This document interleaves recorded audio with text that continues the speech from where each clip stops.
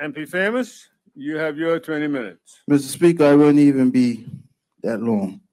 Mr. Speaker, earlier, I know I heard the word debate about potable, so I won't get into that. But I know I did hear a honorable member in this House say, and I quote, the speed of which investors get approvals. Mr. Speaker, I remember going back about 10 years ago, there were cries, and I wouldn't say cries, but a concerted campaign to get us to start thinking about being like Cayman Islands. There were proposals and there were policies in place to loosen our immigration. Some worked, some didn't work. And all this was to say we need more population. Okay, that may be true. But Mr. Speaker, every single individual, whether they be rich, poor, or whatever, needs somewhere to live. There's a thing called physics, right? You have to balance the equation, correct? E equals MC squared. You can't have an increase in population unless you have an increase in housing. Right now, we have very little housing in this island. Let me declare, I am, until the Colonel says so, I am the chair of the Bermuda Housing Corporation. We have no houses. People are paying extraordinary amounts of money, I should say extorted, for paying rent. We have no houses in this country, affordable housing. So the more housing that goes towards those who can afford it, there's less housing for those who cannot afford it.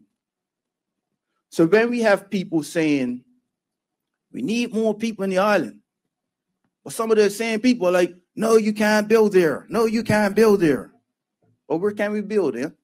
In the water? In the air? Where should we build? Mr. Speaker, I'm not saying that any political party has it all right, but what I'm saying is if Bermudians have to accept that we need more population, then the next segment of Bermuda has to accept we need more housing.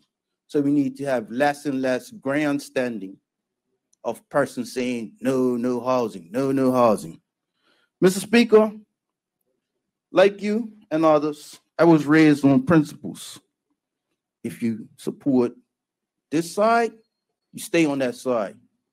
If you support that side, you stay on that side. You can't be wish-washy. Mr. Speaker, over the next couple hours, days, 125 million pounds will be spent over in the United Kingdom, or has been spent, celebrating the coronation of the latest monarch. Now, some might say, well, you know, it's tradition. Yeah, it's tradition. But guess what? The British government would spend that money in a heartbeat. Last year, they spent how much untold millions on a 70-year birthday, or whatever they call that for somebody sitting, jubilee.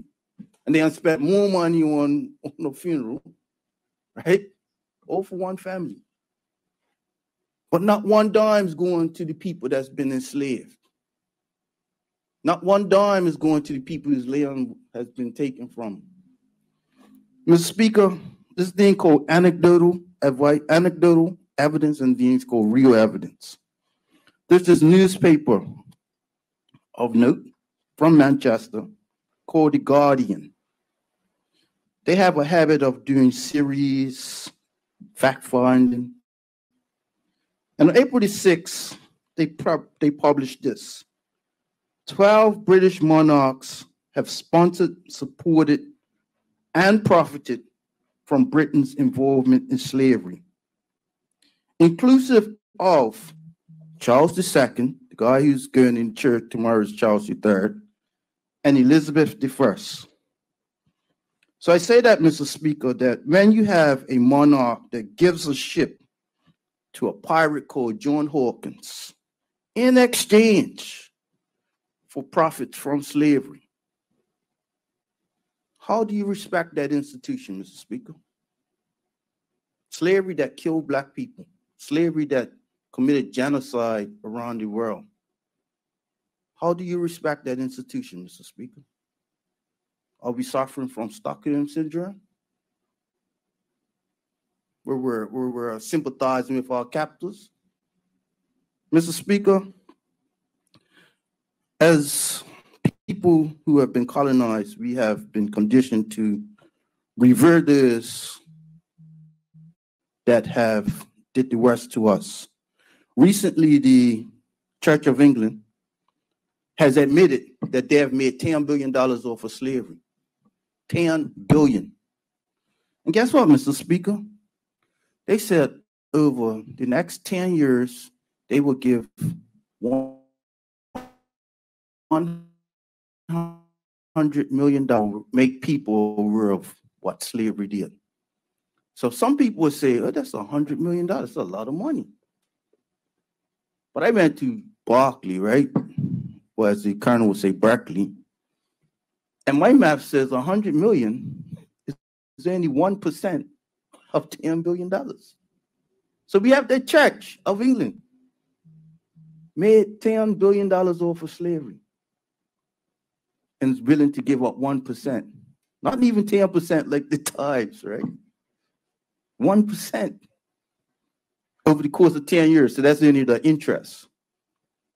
So I say, Mr. Speaker, in closing, I was brought up on principles. There is no way I am going to stand here in this house and say congratulations to anybody who's product of enslaving millions of people. Thank you, Mr. Speaker.